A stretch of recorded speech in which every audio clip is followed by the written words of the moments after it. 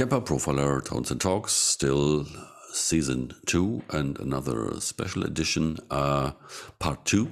We are speaking about switching, getting all your tones in place and on and off at the right point while you're performing on stage or maybe in the studio. And so we're going beyond switching today because the KEMPER Profiler has, I think it's a unique feature that you cannot control things that can be switched on and off, like light or distortion on off. You can also access the state of the ports, the volume ports, mixing, delay rates, and all these fancy things, which can get really complicated, but you can use it for very simple and very convenient stuff as well, because you wouldn't believe what you can do with just hitting one switch with a profiler, because you can basically change the world with it. And Thomas again is here. Hi, Thomas. Hi. And he knows everything, at least maybe not everything, but definitely more than I know about morphing. And he will give us some great tips today. Yeah, okay. So you said it. You can do some weird stuff. So morphing means every parameter with a number. So that means every knob that can be turned in effects, in amp settings, everything can be changed by morphing. And you have a so-called bass sound. This is the sound that you get when you switch on the rig or change the rig. This is the basic sound, and you have the next level. This is the morph sound. So if you have assigned some morphing parameters, then you can switch to the morph sound. You can not right. You can, let's say, move to the morph sound. This can be via switch, so that's set directly to the morph sound, so from bass sound, morph sound directly, but also with a pedal, and take the parameters in between. If you maybe have some effect level. So most common is delay level. So changing from a normal delay to a tempo delay with a higher mix setting. So then you can adjust your mix level for the delay with a pedal. These are the simple things. And yeah, I'd like to show you some common stuff, what's very useful and not too nerdy stuff to take over for some effect settings. Okay, I will show you my rig. Here is one crunch amp, slightly overdriven, and some effects prepared. War pedal on A, pure booster, single delay, vintage chorus, dual delay, ionosphere reverb, and the only effect which is turned on is the natural reverb.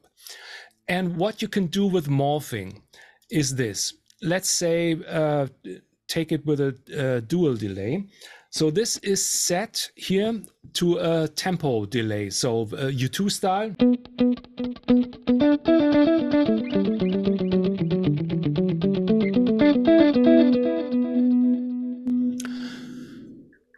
Mix level at a higher position and set to 316 notes delay. So if I'd like to change that delay sound, I use this slider here. So this is red, pedal in the heel position, means the bass sound. Now changing to the morph sound.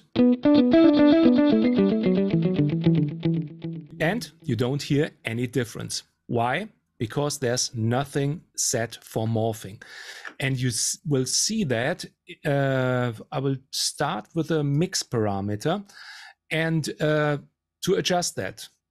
once again, change to the blue setting, morph setting, then maybe turn the mix down a little bit. And let's say I will do some modulation on, some flutter on, some grid on, and change the note value for a more stereo sound. Maybe the mix not too low. So this is the hit.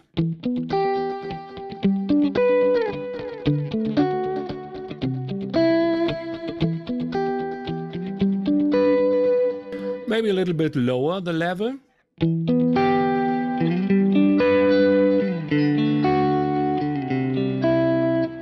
And now I can change between these two delay settings.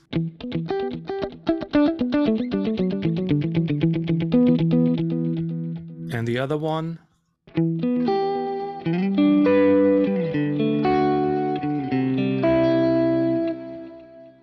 So nice to have, but yeah, you don't have on stage the rig manager and you don't have the slider controlled via mouse. So you need to switch that stuff. Maybe with a pedal. I will show you my profiler stage. So here we are.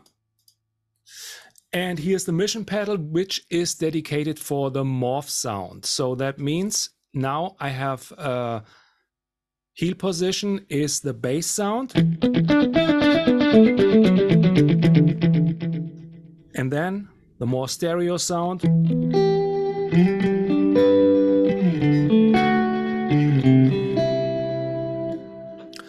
So this is, yeah, one way to change these, but maybe some people don't have a morph pedal. So only the profiler stage. And there's another thing to switch. You can morph with the number switch of the rig. So I will show you that again with the profiler stage. So now number 5 is turned on. And if I press this number switch again, you will see it here. This is the sign for the bass sound. Now I'm at the bass sound. And I hope you can see it with this camera here. Now it's set to the morph sound. If the upper light is on, then it's morph sound. The lower light is the bass sound. And you also have it when you move the pedal, it goes immediately or as you turn the pedal. And yeah, as you might have seen, the switching goes slow when I press the number switch on the profiler. And this is, sorry. Oh, no problem. This is because there is one setting that you might need to change. So here in the rig manager, I'm pressing the number switch right now, and you see it. Morph moves a little bit slowly. And this is because the rise time and the fall time is set to 1 bar. If you like to have it really fast, immediately. Now I'm switching again, pressing the switch now. Now you get this. So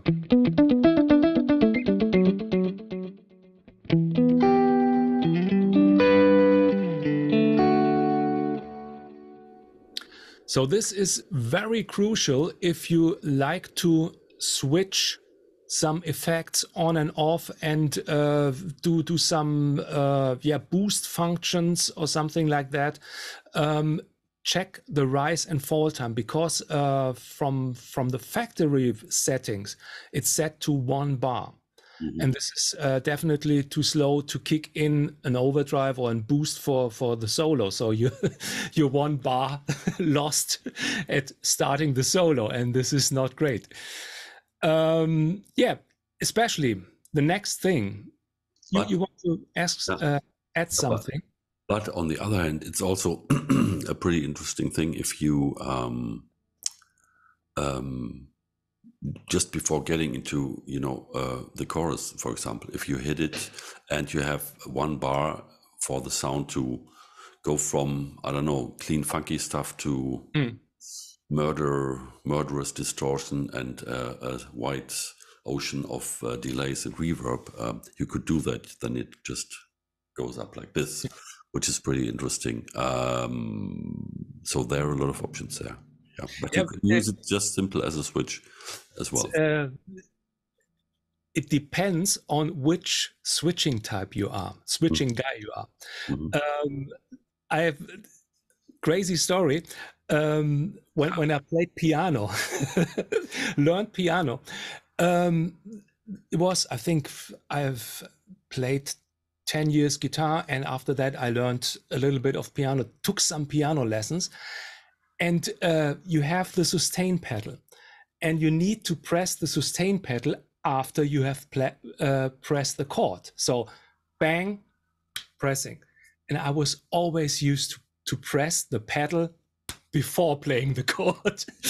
So the piano teacher said always, hey, your guitar players are nuts, totally nuts. And so for me, it would be totally confusing pressing the solo button one bar before the solo starts. So I'm really on that, pressing and in time on the one. But it's you never know. Each guitar player is different, and you might.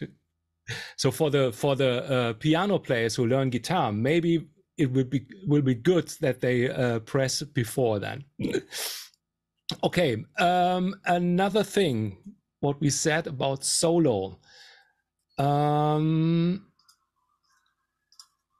Rig manager.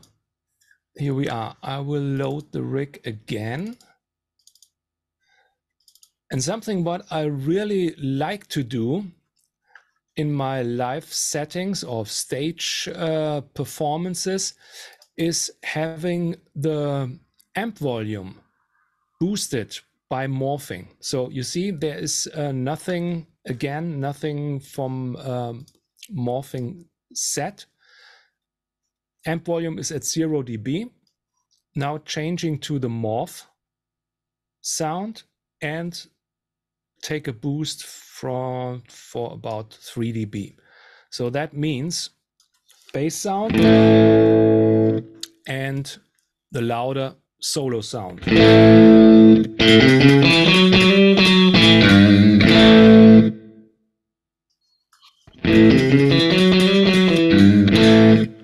And don't forget, rise time, fall time at 0. So you can switch solo, rhythm. Easy stuff. And just for information, if there are blue and red dots on a module or amp cabinet, then there is some morphing added and some morphing programmed. Just if you like to know, and you can just stop it if you grab the other parameter, and then everything is set to 0 then again. Okay, so these are the easy things, changing parameters inside one effect module to get 2 different sounds of one effect module, boosting for a lead tone, and you can switch on and off, some like switching on and off an effect module. So again, the rig manager.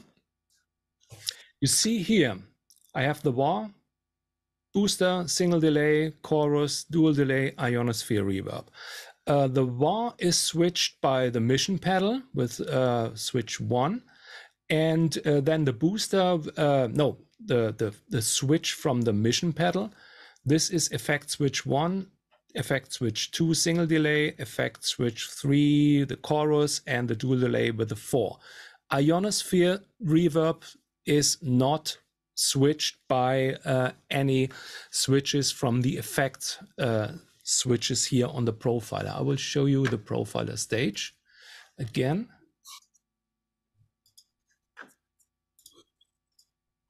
So here we are. You see here, booster off. I think it's a normal delay, single delay, chorus, and the delay, this tempo delay again. So how to switch on and off the reverb, which is placed at the delay module here. I need to go back to the rig manager. Here we are. The ionosphere sounds like this.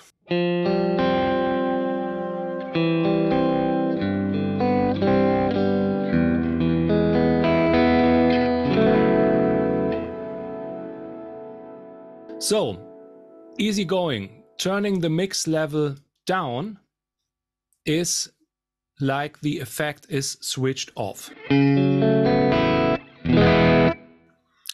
Now, taking the morph sound and turn the effect level, yeah, I think it was at 40. Something like that.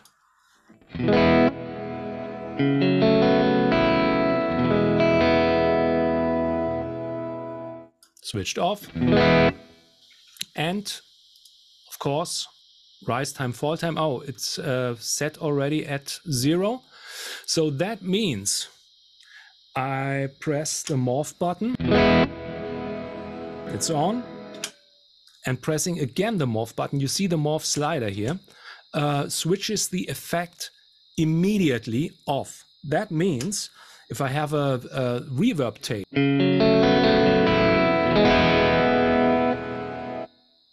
it's cut off. So yeah, it's sometimes great to have to, let's say you have a ending of a song and you have a lush reverb playing at the outro and then kick one and it should be silent. This is the way to cut off the tail of a reverb or delay especially. But sometimes, yeah, maybe you don't want to have that. And then it's good to have this rise and fall set to different values. So that means going to the rig manager again. I have rise time. This is the time that it takes when you switch the morphing on. So moving to the morph sound. In that case, it's on 0, so the morph sound comes immediately. And with the fall time, I set it to, let's say, 2 bars. 2.1 bars, yeah, okay. So that means now it's off, turned on.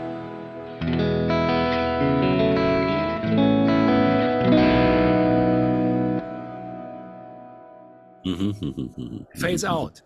And this is great to have. So if you know the tempo of the song, or you can tap the tempo of the song, you can really fade that in a musical way, fade the reverb tail out with morphing. So it's great to have there too.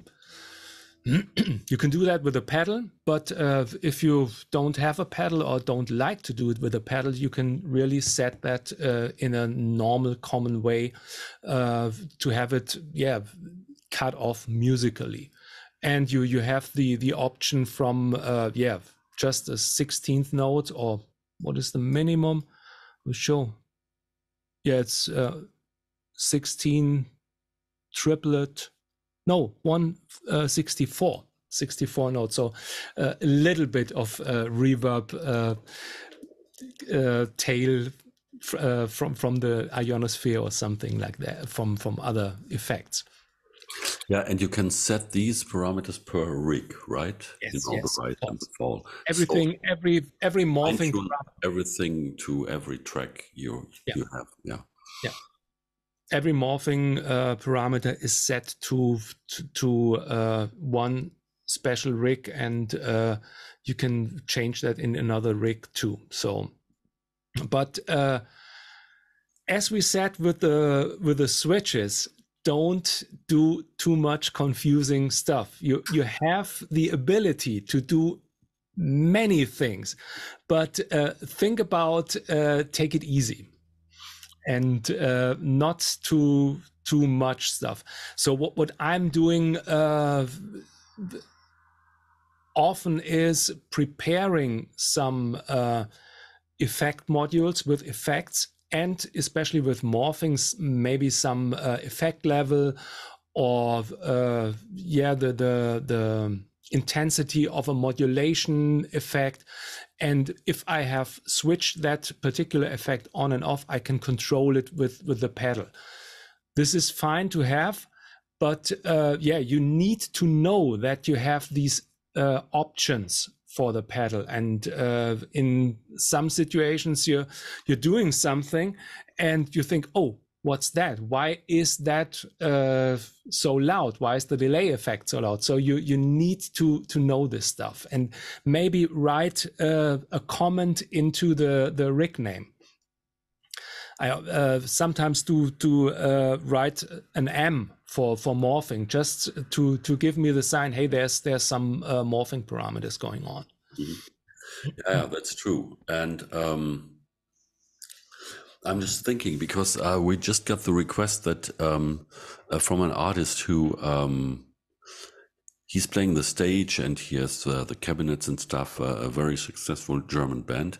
And he found that sometimes he's doing stuff with the audience or with his co-musicians on the other side of the stage, and he has a hard time to be back at the brain on time to do the switching.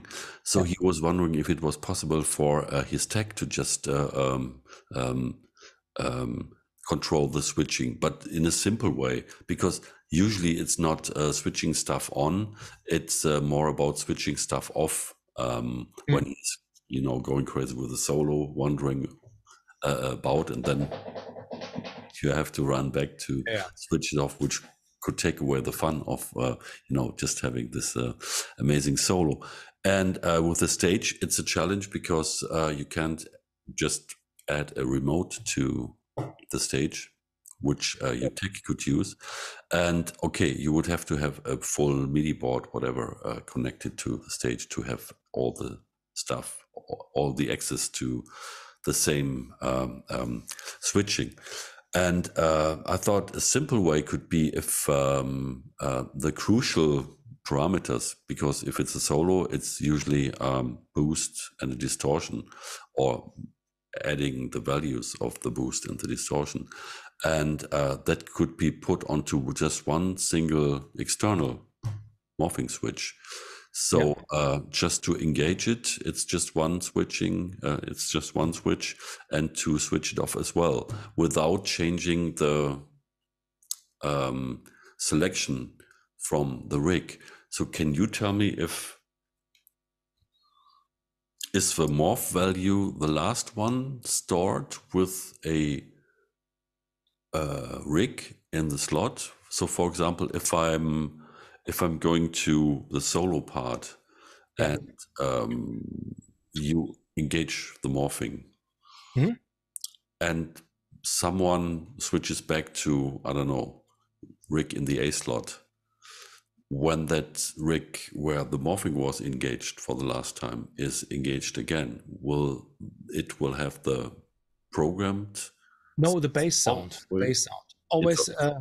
It's always the bass sound. So always that would be the solution for these guys then, because the tech just needs to solo, and he's not making it. Switching it off without changing the bass sound of. I can show you. So let's say We have a booster.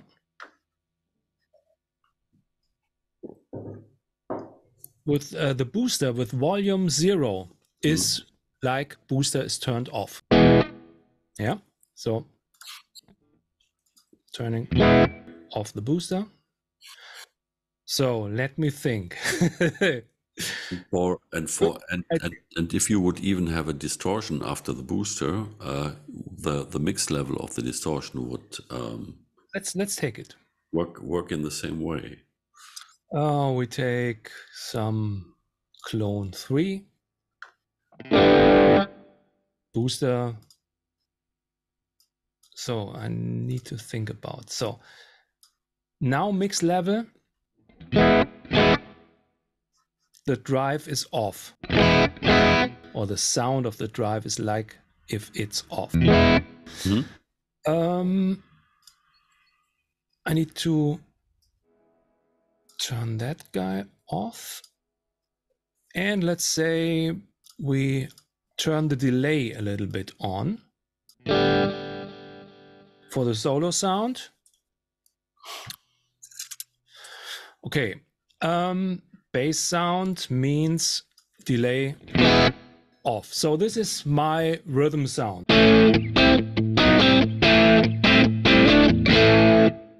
Okay, switching to the delay, turning the boost on, drive on, and oh no, I was too fast. Sorry for that. So we have the rhythm sound. Now, first of all, turning the slider to the morph sound, booster to the desired value, mix level. I don't adjust the sounds now, just checking. So, and this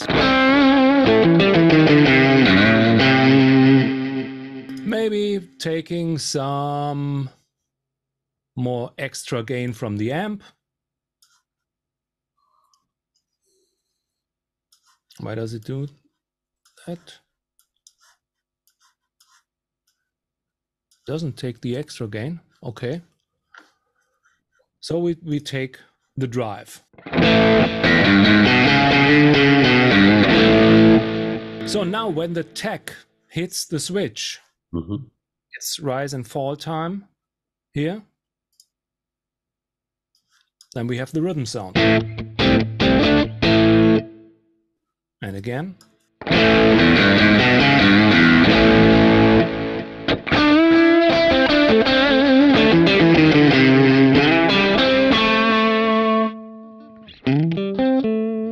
Right.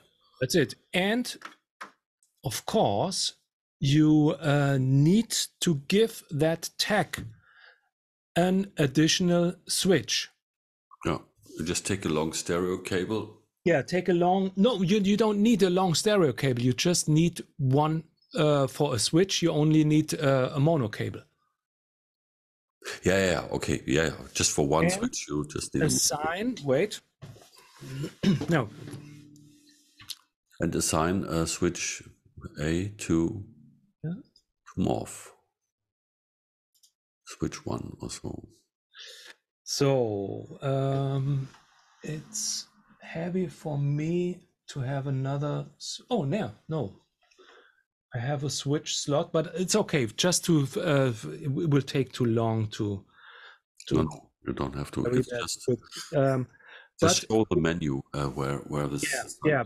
That's enough. It will be at number 3 with my profiler here.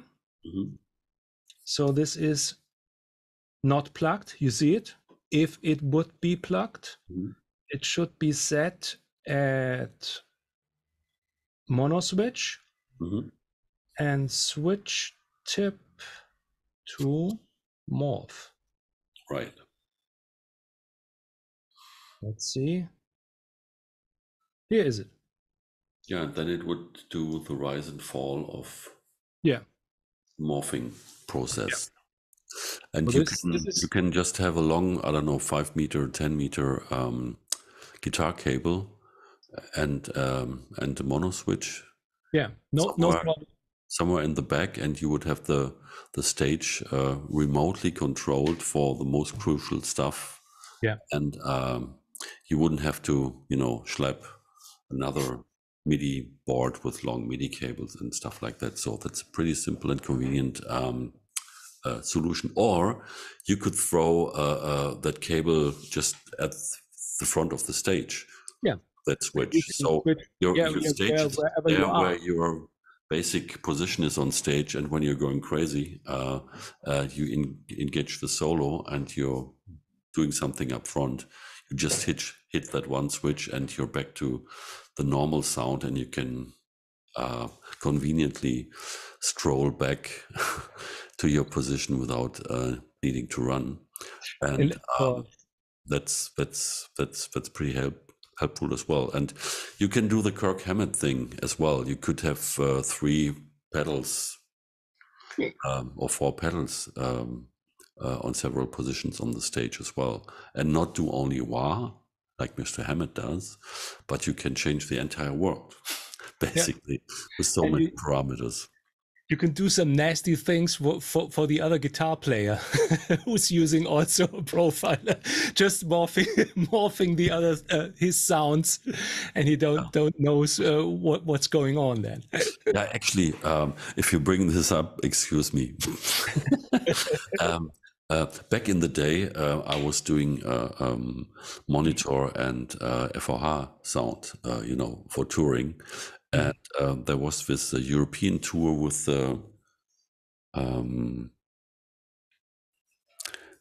Destruction, Rage, and Creator. Oh, Hell Comes Into Town tour back in the day. And I don't know if this is still happening, but usually at the last show of a tour, the crew is trying to create some special challenges for the musicians and fool them a little bit. And what we did was, there was the drum kit and then the right guitar stacks and the left guitar stacks and the right guitar player and the left guitar player. And we just took the cables and took them to the other side of the stage, because they were hanging at the microphone when they were coming out, taking the cables and plug in and start to play. But then they realized they are not hearing what they are playing behind them from the stack. It was the other way around. So that was pretty confusing, and we changed that quickly after this was not so easy to solve the problem. But now I'm thinking you could just change the pedal and create a lot of vocalist who can't switch on and off, just or switch between some settings, not to confuse him, maybe to help him. Take one switch beside you and change some stuff. So he has the ability to communicate with the audience and don't have to think about some sounds. Yeah, that's true. And I mean, if we're getting into smart stage setup for these days, if you have a digital mixer, and if you want to really get into the nitty-gritty things, I think you can, via MIDI, connect the front of house volume with the morphing gain knob and stuff like that, and not crank your solo tone with the profiler, but also bring the PA up and stuff like this. Or for the pauses in between, kill the reverb of the vocal mic, for example, things like this. So there's a lot of stuff possible, which would bear the potential of creating a lot of mess and be a source of a lot of failure. But it could be also pretty convenient, because you can control a lot of things as a band, which are usually in the hands of some random FOH guy who might have not the best day, and yada yada yada. So think about this, and remember, switching and morphing it's a concept and it's an art, which is a part of your arrangement and a part of your performance, and find the right style for your needs. And as Thomas said, and I say it again, even after all these weird suggestions, keep it simple, really. Yeah. Keep it simple. The most important thing is your playing and you being there for the audience. Everything that distracts you is not a possible thing, not a positive thing. So it's use the technology to help yourself and not to confuse yourself. This is my advice. Right, you might confuse the audience, that's fine, but Yeah. you should never confuse yourself. Yeah, well, Thomas, thanks a lot for this. If you haven't anything to add at this point, No, we say again, try this at home. It's really important that you get familiar with all this and try to find your level of interaction with the gear you have in comparison to your playing, because you need to rehearse that. Not only playing the guitar parts, you also need to rehearse if you're using pedals and switching and stuff like that as well. Sorry. And yeah, have a lot of fun with this, because there's great stuff you can do that wasn't possible before the Kemper Profiler. And see you next time with some Sondersendung. Morphing the espresso machine on and off or something like that. Let's see what we have. Yes. Okay. All right. Thomas, thank you. Bye.